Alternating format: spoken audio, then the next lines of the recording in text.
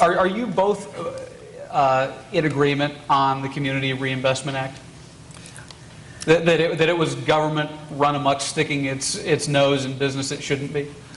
Go ahead, I don't necessarily feel that getting people in stable housing is outside the realm of the government function. I think when there's a need for something like that, it's within government power to work in ways to fulfill that. However, I don't think home ownership in the subprime mortgages, adjustable rate mortgages, things like that that have high default rates are necessarily should be part of stable housing. I think you can solve that without. Do you agree that the government encouraged that behavior? I think with that act it did, yes. Certainly they did, because the banks are not altruistic, as we all agree. They would have, if they could have made money doing it, they would have done it. And so they didn't do it because they knew there was a high default rate. And then, with this whole situation that was set up with Goldman Sachs and AIG, that was all the government, 100% the government. Now, Goldman Sachs and AIG all had their hands out, that's for sure. But they couldn't have done it if the government hadn't been complicit. Let's take a second to check in to see what Sarah has to say. She's following what people are saying about this on social media. Thanks, Mark. We've got a lot of people saying that because both sides agree on TARP, it's time to move on to another topic. We've got a comment on Sarah's glasses, so they're a big hit. Also, people are saying that they hope that both sides find that they have more in common with each other than they had previously thought. One thing that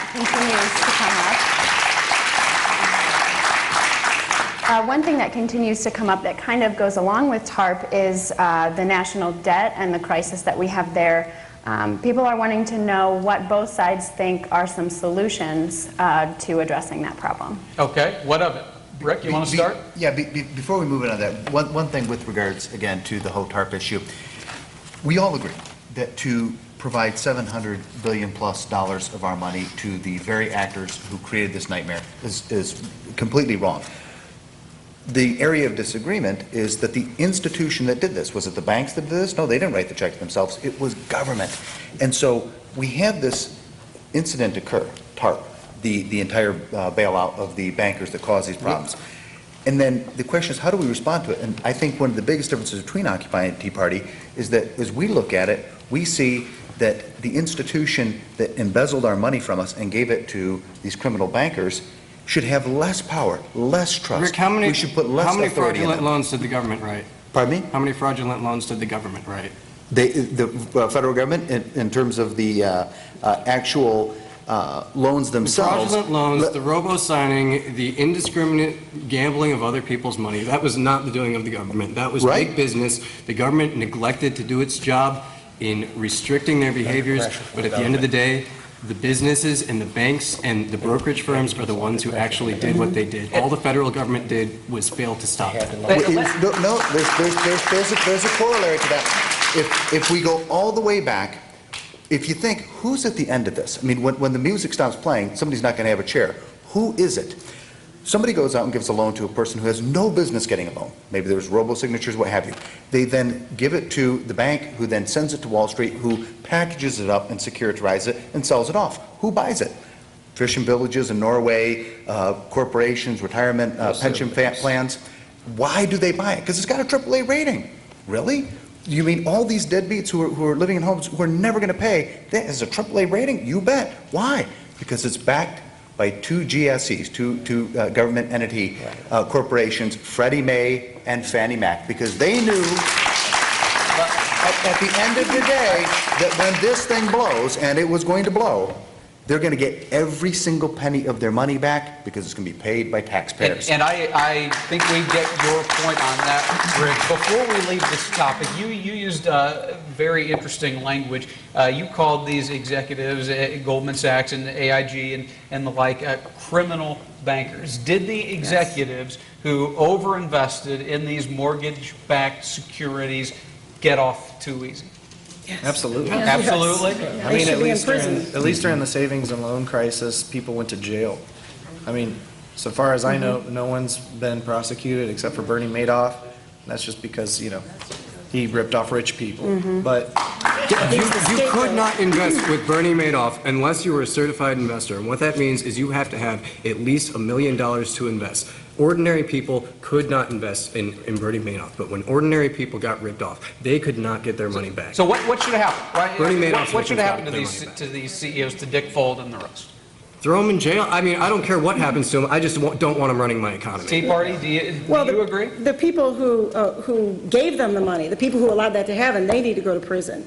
They should have just let the bankers fail. They should have let them fail. One thing I thought, you might not know this, is kind of They're the interesting. same people, though. Little factoid is The that. board of the Federal Reserve is the same as the boards Well, of those banks that unfortunately, they're a lot bailing of, out. almost most of the Treasury comes from Goldman Sachs, unfortunately, so you're right about that. But to answer one of the questions that you raised earlier, is who in the government wrote mortgages. One of the things that I found really interesting in researching this is that prior to the Community Modernization Act, or the Community Reinvestment Act, where they wanted to promote mortgages, there was this pattern of behavior that was called redlining. So the banks would take these districts and they would redline them and say, you can't loan there because these people are too risky.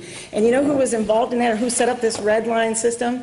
FHA. It wasn't the private banks, but it was FHA that did that. And so, yeah, there was quite a bit of government that did what it. you're probably going to hear a lot tonight is the fact that, one side maybe blames big business and the other side maybe blames big government. But I think what happens when they're the same? What happens when we're dealing with a revolving door that employs the same people? That's exactly what we have to do, is take the power away from them.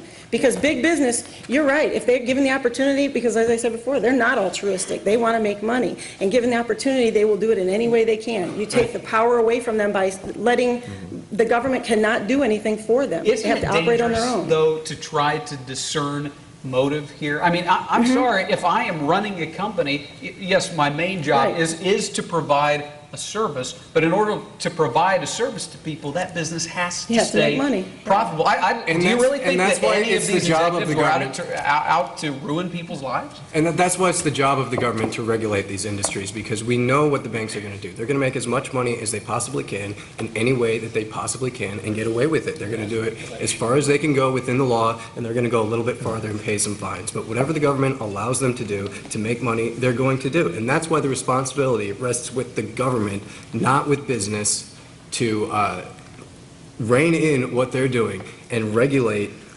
financial markets and make sure that this doesn't happen again. Did the Obama administration's new financial reform regulations go far enough, in your opinion? No. No, they won't be effective? You mean Frank Dudd? Yeah, Right, Dodd-Frank, right. Bernie Fife, yeah. Yeah, well, let's hear from the Tea Party on this. Is regulation a problem in this area? Was it lax regulation that helped lead to the financial crisis? That's part of it.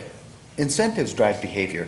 And in this case, something we haven't discussed is moral hazard. They knew they'd get bailed out. They knew that money was going to come.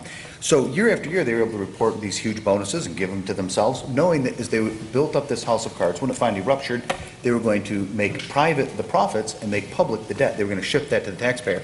So as far as how best to handle this, again, Freddie Mae and Fannie Mae have been a catastrophe. I mean, when you look at it in the context of causing this. So the answer is, instead of more government, less government. As far as the regulations go, the two things that everybody demanded from this was, one, end too big to fail. Bust these big banking cartels in New York City that are controlling our entire country, bust them up. They have 10 times more power than all of the other corporations combined. Because if you look at who owns the media, they get that financing from those big banks. So they have that incredible microphone. Bust those monster banks up. That's number one. Number two is, if you're going to go wild and do all these derivative things and these highly leveraged, risky type of That things. most people can't understand, by the way, who aren't in that business. Right. Do not also do that with FDIC-backed money. Do not sit there and run these hedge funds and private equity and these highly leveraged entities. Make sure that if a bank is a commercial bank, they're a commercial bank, and if they're a Wall Street brokerage firm, they're a Wall Street brokerage firm. Did it bother anybody that the Treasury Secretary who was orchestrating all of this, Hank Paulson, was the former CEO of Goldman Sachs right before he took the job? Exactly. And It's I not think- even close to unique. I think that's what you're getting into here is it's being framed as if, like Bob said, that there's two different entities to bail, but like you just stated, it's the same one. They're encouraging these practices or allowing these practices.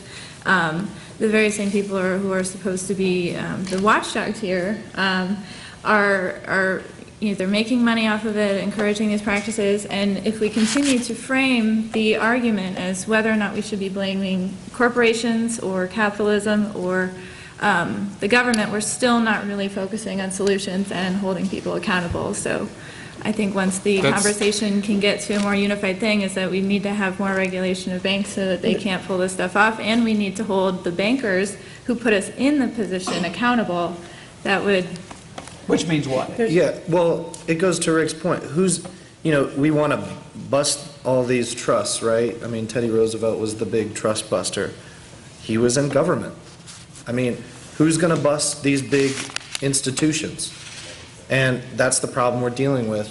And I think it's up to the people to finally rise up and take these institutions down, or at least... I think we can start by writing them $2.5 trillion checks. Right. Sure. And then that's part of the problem. The government has overstepped its bounds. Sure. And even to force a bank to loan money out to somebody who has no way to be able to pay it back, forced to do so by the government, that's overstepping their regulations. We need less government, not more government. Right. We need less regulation, not more regulation. Well, the reason to